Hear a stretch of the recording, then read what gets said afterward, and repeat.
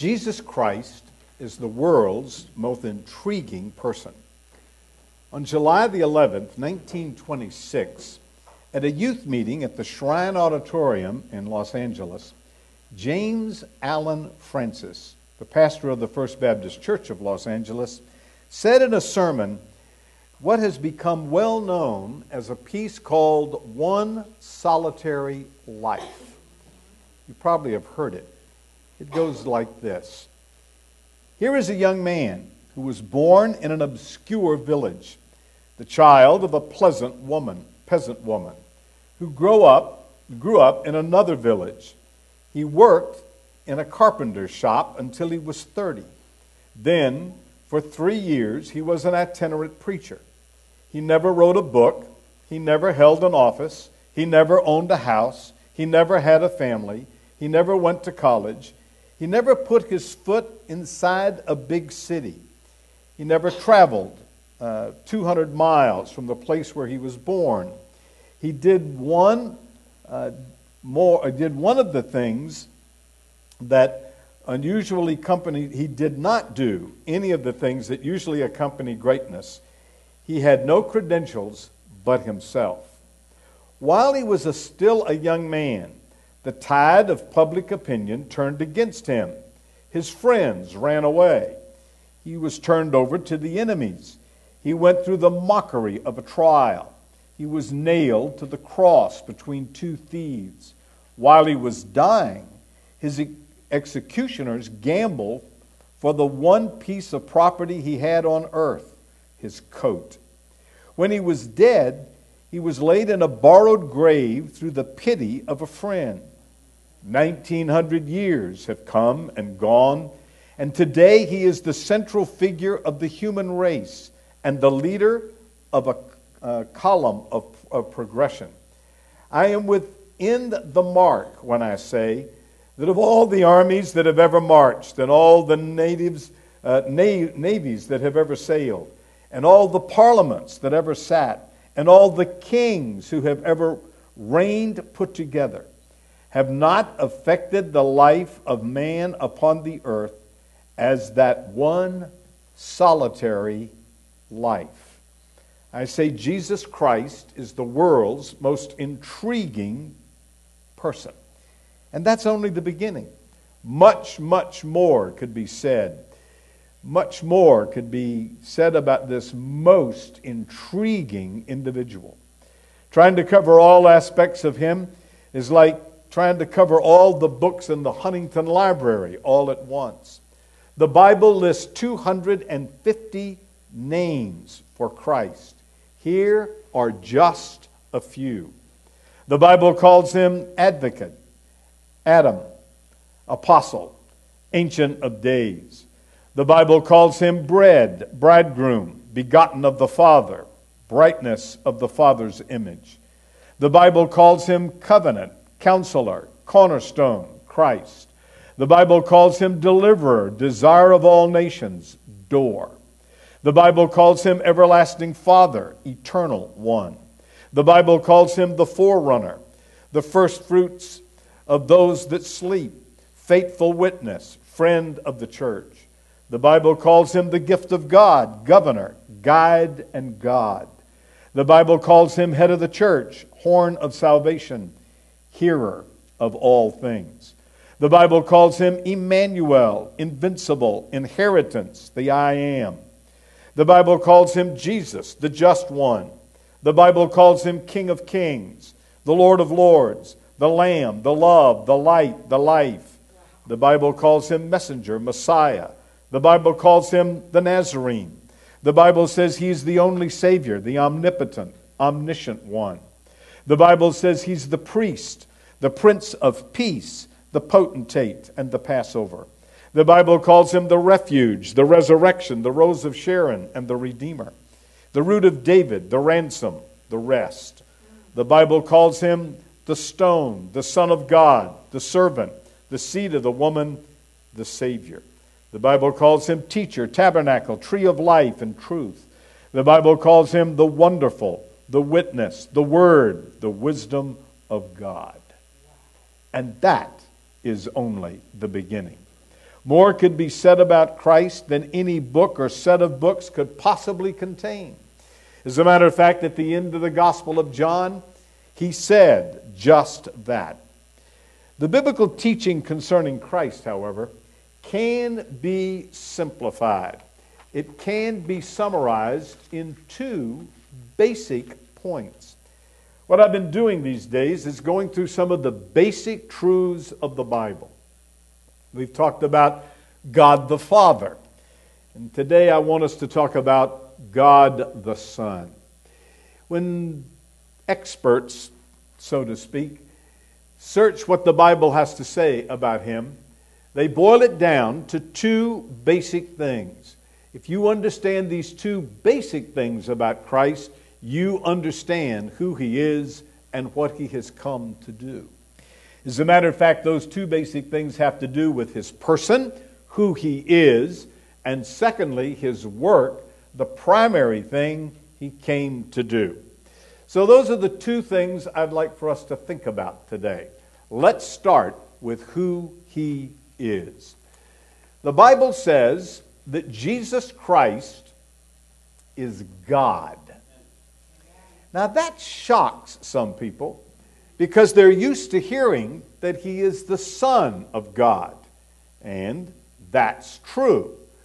But when we call him the Son of God, what we mean by that is he is God the Son. Jesus Christ is the incarnation of God. Incarnation is a fancy 50-cent word that simply means in flesh. God took upon himself flesh, and we call him Jesus Christ. Now, there are all kinds of indications in the Bible that Jesus is God. There are some direct statements, and there are some indirect statements. We don't possibly have the time to look at all these passages, so I'm going to simply refer to a large number of them. Bear with me. The point is simple and singular. Jesus Christ is God. For example, he is called Emmanuel in Isaiah chapter 7 and Matthew chapter 1. The Hebrew word Emmanuel means God with us. What could be clearer? He is called Almighty God in Isaiah chapter 9. Now, there are people who come to your house and knock on your door, and if you talk to them, they will say that Jesus is not Almighty God. He is mighty God, not Almighty God, that he is only a God. And my response to them is simply this. The Bible calls God the Father, Jehovah God, Almighty, as well as mighty. They need to read Jeremiah chapter 32. But one of the plainest statements in all of the Bible about who Jesus Christ is in John chapter 1, verse 1. In the beginning was the Word, and the Word was with God, and the Word was God. Then, in verse 14 it says, the Word became flesh. I don't know what could be clearer. The Word was God. The Word became flesh. That is Jesus Christ. And by the way, those same people who knock on your door, if you tell them that, they will say, but in the Greek text there is no article. When they tell me that, I say, do you know what my last name is? It's Kokoros. That's Greek. Here is a Greek New Testament. Would you mind showing me that? And of course they can't. But they are accurate, by the way. There is no article in the Greek text. What they don't understand is that Koine Greek, the Greek of the New Testament, left out the article deliberately. And so this should be translated, the Word was deity. This is emphatically declaring that Jesus Christ is God. That's one of those direct statements. There are others. In Philippians 2:6 it says he was in the form of God. And the Greek word translated form means the essential attributes of God. Colossians 1:15 declares him to be the image of the invisible God. And the Greek word translated image does not just mean resemblance. Rather, he is a copy of God. As a die would mold a piece of metal so that it looked like it, then that's the word that is being used, meaning this produced its exact likeness. That's who Jesus is, the exact likeness of God. By the way, those same people I've referred to twice now will point out that in that same passage he is called the firstborn, somehow indicating that he was created and not the creator. The problem with that view is if you just read the Bible, you would understand that firstborn is sometimes used of first in time, which is the way they're taking it, and it's also used of first in rank in Psalm 89, verse 27. And we know that that's the way it's being used in Colossians chapter 1, verse 15, because it goes on to say in the next verse, all things were created by him. Jesus is not a created being. He is the creator of all things. All things could not be created by him if he were created. 1 Timothy 3:16 says, God was manifest in the flesh. And somebody's going to say, that's one translation, but another translation says he. And that's because they're using just one or two manuscripts. The vast, vast majority of manuscripts of that verse that we have say God is manifest in the flesh. Titus 2:13 says, looking for that blessed hope and glorious appearing of our great God, even Savior Jesus Christ. Titus 2:13 is calling Jesus Christ God. If the Bible is the Word of God, Jesus Christ is the Son of God, meaning he is God the Son. Now, I've just quoted a few of the direct references. There are many indirect references indicating that Jesus Christ is God. Consider some of his titles. He's called the Son of God repeatedly. He is referred to as the Lord. Now, when he is called Lord, that means he's God. The Jews didn't want to pronounce the personal name of God. Matter of fact, we're not sure how to pronounce it till this day because they didn't pronounce it and they didn't have vowels in their alphabet. So some call it Jehovah and others say it's Yahweh. Well, every time the Jews came to that word, they wouldn't pronounce it. So they used another Hebrew word, Adonai, which means Lord. So when a Jew called God Lord, they were saying he's God.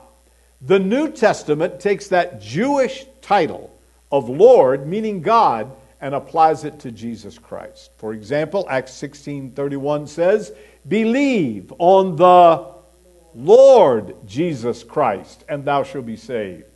The word Lord in that verse simply means that he is God. Isaiah 41:4 refers to Jehovah as the first and the last.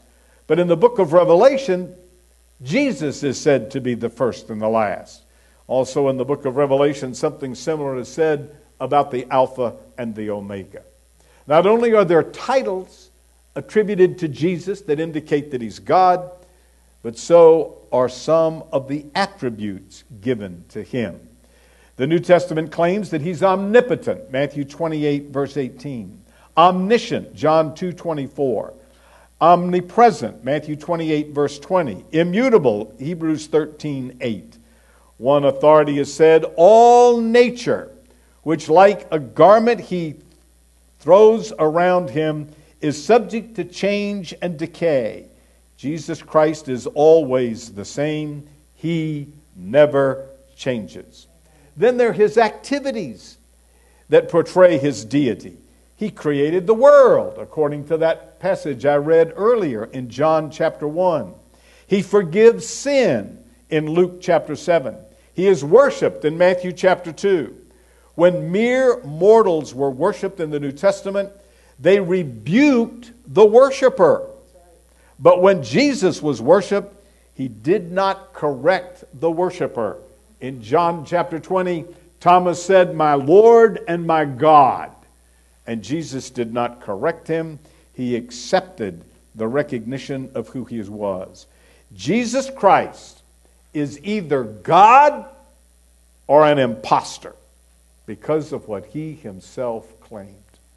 So the simple point I've made thus far about who Jesus is as a person is that he is God.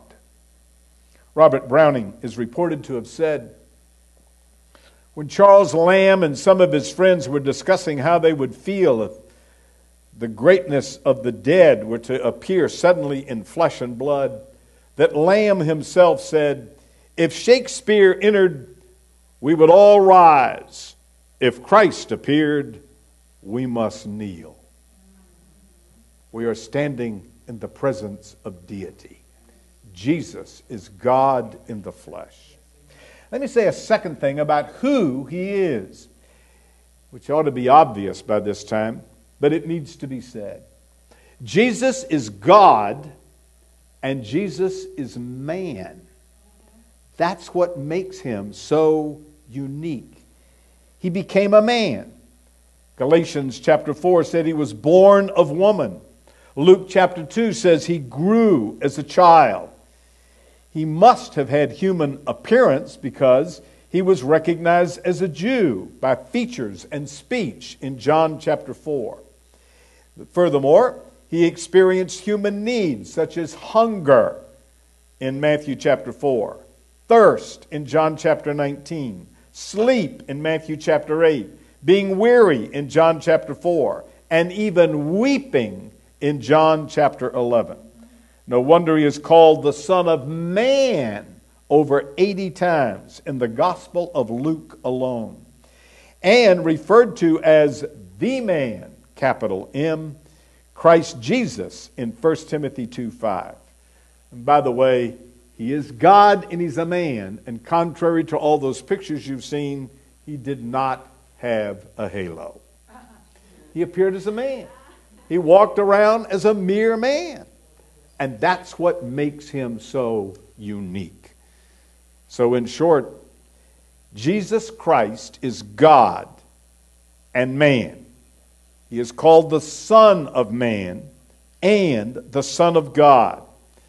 There is none, no one in all of history quite like the God-man, Jesus Christ. If the Bible is the Word of God, Jesus is God in the flesh. I said there were two things about Christ that summarize him and what the Bible teaches about him. The first is who he is. He is God in the flesh. The second thing we need to know about him is what he came to do. Now, if we just took what the Bible says about him, we'd be here not just for the rest of the day, perhaps the rest of the week, but for the rest of the month. 4 books in the Bible are written to tell us about what Jesus did: Matthew, Mark, Luke, and John. We cannot possibly cover all of that. But what we can do is this. We can look at those 4 books and say that of all the things that he did, of all the miracles he performed, of all the speeches that he gave, what apparently the Bible wants us to know is basically 2 things. Namely, that he died and that he arose from the dead. Because if you read the Gospel of Matthew, the bulk of the material is at the end of his life. Of all the days, there was more attention given to the last week, his crucifixion and his resurrection. And the same is true of Mark, the same is true of Luke, and the same is true of the Gospel of John. So these are the 2 things you need to know about Jesus Christ: that he died and that he arose. Frankly, this is a personal comment. Doesn't matter to me what else you believe about the Bible or don't believe. I sometimes tell people, I don't care whether you believe Jonah was swallowed by a big fish or not. Doesn't matter. What matters is that you understand who Jesus is, that He's the God-man who died and arose from the dead. Now I want to talk about these two things for a minute. Other great people have said in essence, "Let me live and I will accomplish great things." Jesus said, "I came so that I could die." Others have valued their life. Jesus valued His death. The death of Christ is mentioned 175 times in the New Testament. 1 out of every 44 verses. Now, what is it you need to know about His death, for example? What is it you need to know about His resurrection? Well, let's talk about this. I have people tell me every once in a while that they have a hard time understanding the Bible. Now that's interesting. Sometimes it's an archaic translation they're reading and they don't understand the Old English. I get that. And sometimes it's not familiar with some of the historical stuff going on in the Bible, and I understand that. But what I find interesting about that comment is there are very few technical words in the Bible. You know that? You can read the Bible and they're just very, very few. Name some technical words in the Bible. Go pick up any textbook on any subject and you won't get very deep into it until you will run into some technical words. You want to study psychology? All right, you got to know what a neurosis is or a psychosis, and that's only the beginning. You can't know that field without knowing a pile of technical words. Well, you could read the Bible and rarely come up with a technical word. The most difficult thing in the Bible in the words are pronouncing some of those names. Other than that, it's just real simple stuff. As a matter of fact, there's only one place where the Bible even comes close to getting technical. And it is when it uses words describing the death of Christ. This is the closest thing in the Bible to it getting technical. So I'm going to give you 4 words. You ready? These are the theological implications of the death of Christ. These 4 words have occupied the minds of some of the greatest theologians that have ever lived. But they summarize 4 short, simple truths. You ready for some technicalities? Here's the first one. Substitution. But it describes the fact that when Jesus died on the cross, He was our substitute. Way back in Isaiah 53, it says, "The Lord has laid on Him the sins of us all." 1 Corinthians chapter 15 says, "Christ died for our sins." I know a man who got a doctor's degree writing on the one preposition for, 2 volumes, discussing all the theological ramifications of the fact that Jesus Christ was our substitute. Now, if you want to understand the Bible, if you want to understand who Jesus is, you've got to understand that Jesus Christ died in your place to pay for all your sins. To put it very simply, the Bible says that we've all sinned. Any arguments about that? We all agree with that? Can you believe that? A church full of sinners. Look at this. They say, I don't want to go to church. There are hypocrites in it. Right. I mean, what better place for them to be? That's like saying a sick person is in ER. That's where you should be. Right. All right, we're all sinners. Have we agreed with that? All right. Now they're even confessing. Now God says there's a penalty for that, and the penalty is death. Now think about that for a second. Think about that. The penalty is death. What did Jesus do? He died as my substitute. So instead of me standing before God and saying, God says you have to be separated from me, which is the idea of death, Jesus hung on a cross and said, my God, why hast thou forsaken me? And after God put on him the sins of us all, he says, it is finished. Now that is at one and the same time the simplest truth in the Bible and the most profound. Hear me, and hear me well. Because Jesus Christ died in our place and paid for our sin, it's done. It's paid for. And I get to be forgiven not because I do something, but because He did something. He died in my place and paid for my sin. Friday, a friend of mine took me to lunch to meet some friends of his and relatives. And he paid for the lunch. Now, he's taken me to lunch before, and I've tried to pay, and he wouldn't let me. This time, he paid. He even paid the tip. Guess how much I owed when that was done? Zip. Zero. That is what Jesus did when He died. He paid for our sins, so we don't have to pay. That's substitution. The second word that you need to understand really gets close to being technical. This one's used in the Bible. It's called propitiation. How's that for a 50-cent word? What is propitiation? 1 John 2:2 says He was the propitiation not for our sins, but for the sins of the whole world. So let me exchange that 50-cent word down for a nickel word. The nickel word is satisfaction. Satisfaction. When Jesus Christ died on the cross, He satisfied the justice of God. He satisfied the wrath of God. The wrath of God on sin and the justice of God. If we had eaten at that restaurant Friday, and the proprietor said, hey, here's the bill. You got to pay up. You got a debt. You owe. That would be just, would it not?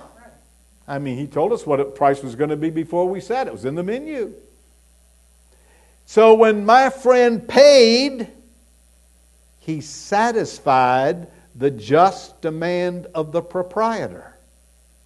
And when Jesus hung on the cross, He satisfied the just demand of God that death be paid for sin. So if you want to understand the death of Christ, you need to understand He was our substitute and He satisfied the justice of God. To say it simply, because Jesus died as a substitute for men's sins, God's wrath and justice are satisfied, and therefore, people can be forgiven. There's a third word. I promised you 4. We've got 2. Substitute and propitiation. This one you're going to recognize. Redeemed. The Bible uses the word redemption.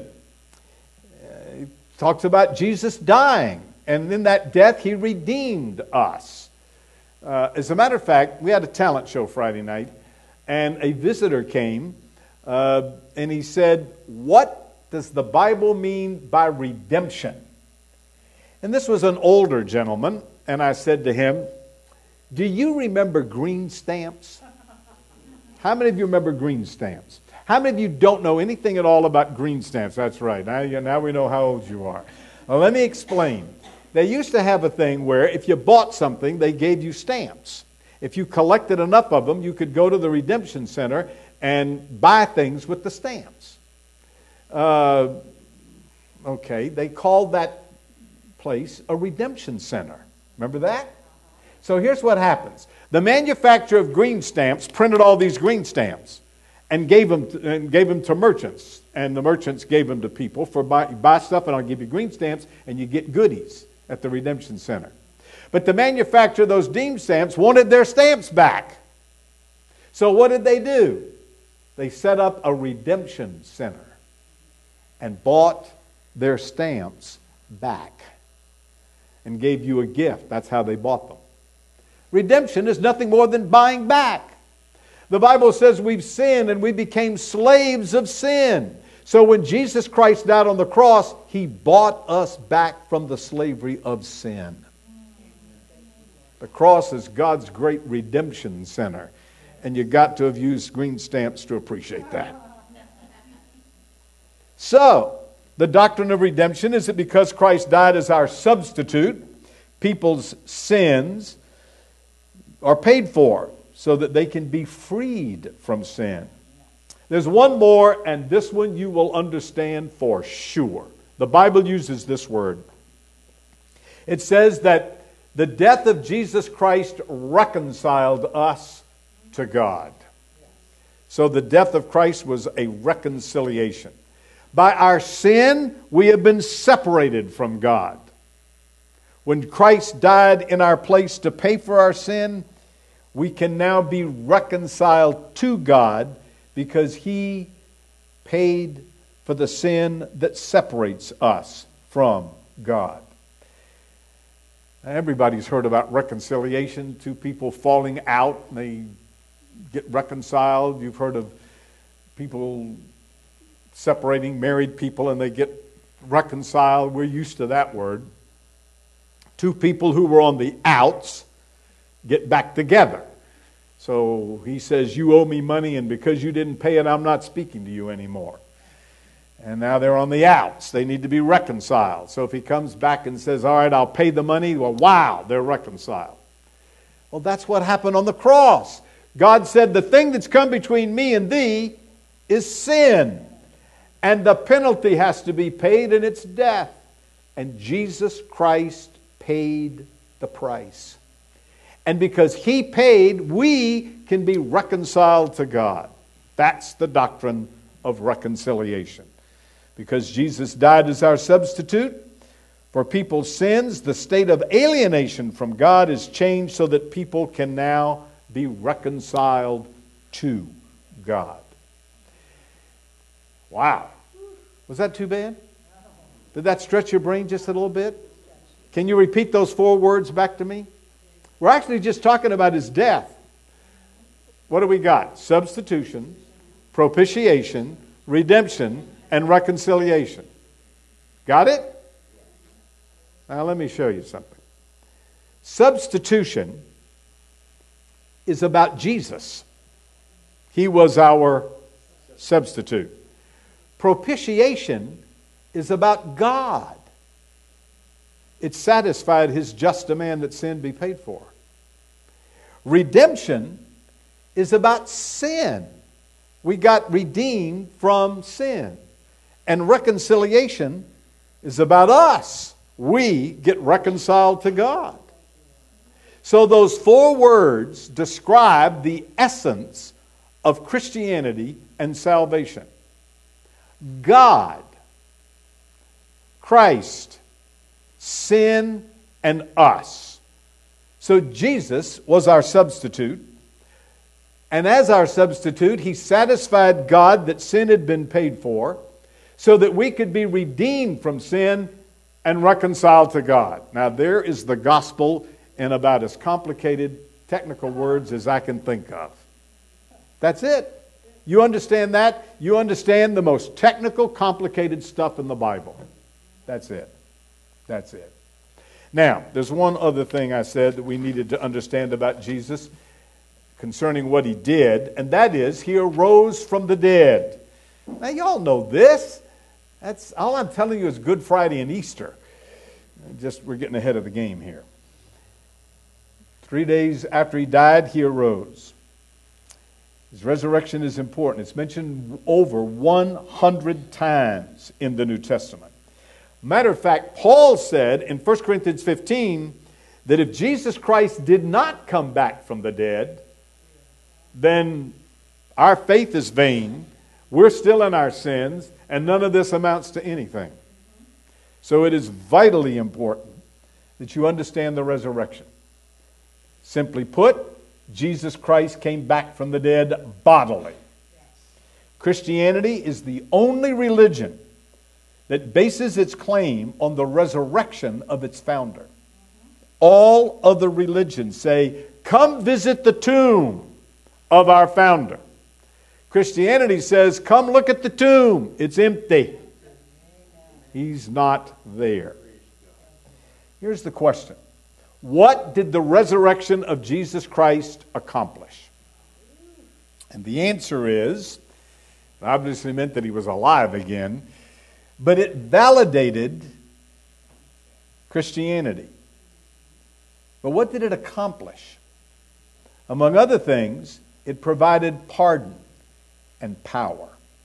The resurrection of Jesus Christ assures us of the pardon, the forgiveness of sins, the gift of eternal life.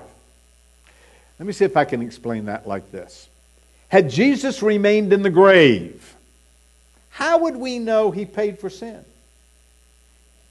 Anybody could stand up and say, I'm going to die for your sins. How would you know if I'm telling the truth or not? I mean, there are people who die for us.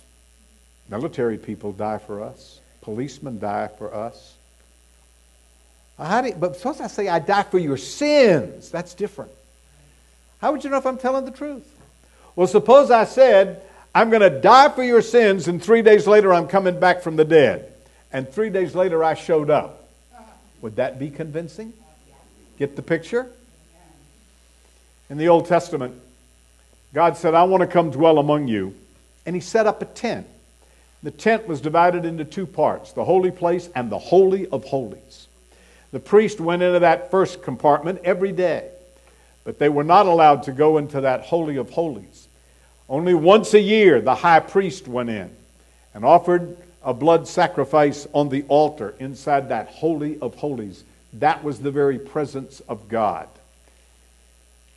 But there's a tale that says, a tradition that says, that when the high priest went in to offer that blood sacrifice for the nation of Israel, that the children of Israel waited outside with bated breath. Would it be accepted?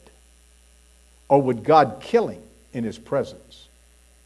Matter of fact, there is a tradition that says they actually tied a rope around his foot so that if he died, they could pull him out without having to go in and get him. To our knowledge, he always came out. And that said, God accepted the sacrifice. So as that high priest came out of the Holy of Holies, Jesus came out of the tomb. Said, you can rest assured that you're forgiven. That all your sins are paid for. That you can now have the gift of eternal life solely and only because of what Jesus Christ did. Now, let me mention one other thing. The resurrection of Jesus Christ provides our pardon, and it provides power. Philippians 3:10 says, that I may know him and the power of his resurrection. The power that it took for Jesus Christ to come out of the tomb is the same power that dwells in all those who trust Jesus Christ. He lives within us, and by doing that, we have within us the power to do whatever this book says. It's not the power to do anything you want. It's the power to do what God wants you to do. So if God tells you to go love somebody and you bump into somebody you have a hard time loving, God says, I'll give you the power to do that as you depend upon me. So the resurrection of Jesus Christ assures us of pardon, and the resurrection of Jesus Christ assures us of power. Wow! These two things go together. The death of Christ and the resurrection of Christ. You cannot have Christianity without having both. You just say you're going to take the teachings of Christ, you do not have biblical Christianity.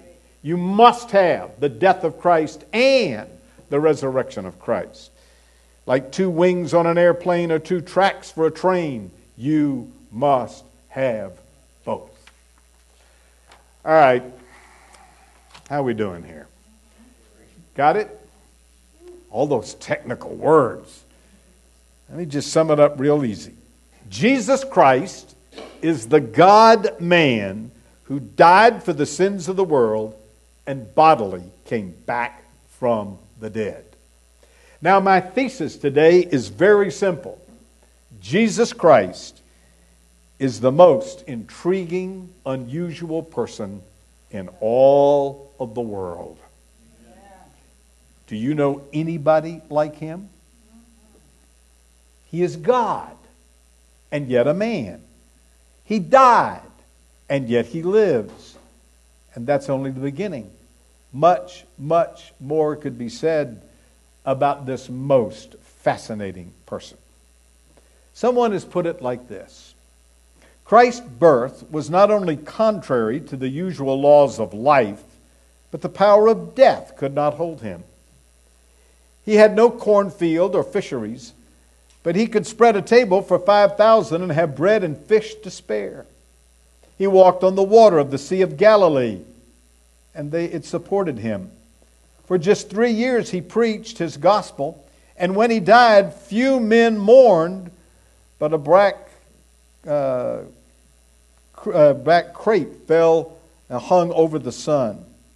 Though men trembled not for their sins, the earth beneath them shook under the load. All nature honored him. Sinners alone rejected him. Corruption could not hold his body. The soil had been reddened by his blood, could not continue to claim his dust. He wrote no books, constructed no church buildings, had no monetary backing, but after 1900 years, he's the one central character of all human history. He is the pivot around which the events of the ages revolve, and the only regenerator of the human race. Was it not merely the son? He was not merely the son of Joseph and Mary, who crossed the world horizon those many years ago. Was it just human blood that was shed on Calvary's Hill? Ah, no. What thinking man could keep from exclaiming, "My Lord and my God"? One more time. Fascinating, isn't it? There's so much more that can be said. Volumes could be written of his ascension, intercession, return, and reign. Perhaps the most intriguing and fascinating thing of all is that he is God, and yet he wants to walk and talk with us. He lives in heaven, and yet he wants to live with and in us. He created and owns the universe, and he wants to be part of our lives. Incredible. So I want to conclude with two very simple suggestions. Number one, if you've not done so already, you need to trust Jesus Christ for the gift of eternal life. The Bible says God so loved the world that he gave his only begotten Son, that whoever simply believes in him would not perish, but have eternal life. All you have to do to go to heaven, according to the Bible, is believe that Jesus Christ died on the cross to pay for your sin and trust him. So Friday, a friend of mine paid for lunch. And you know what I did? I've argued with him before. That's no good. I trusted him. Guess what? I got a free lunch. Can you imagine? And it was great, by the way. That's just exactly the way it is to get to heaven.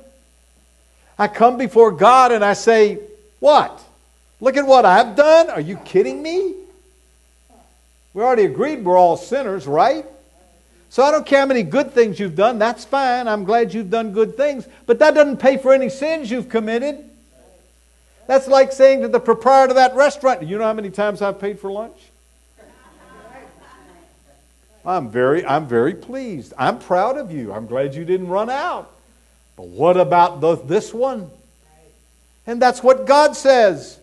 You got You got to pay for the sin, and the penalty is death. And only Jesus Christ did that. So all you can do is come before God and say, oh God, I admit I've sinned, and I believe Jesus died for my sin and arose from the dead, and I trust Him.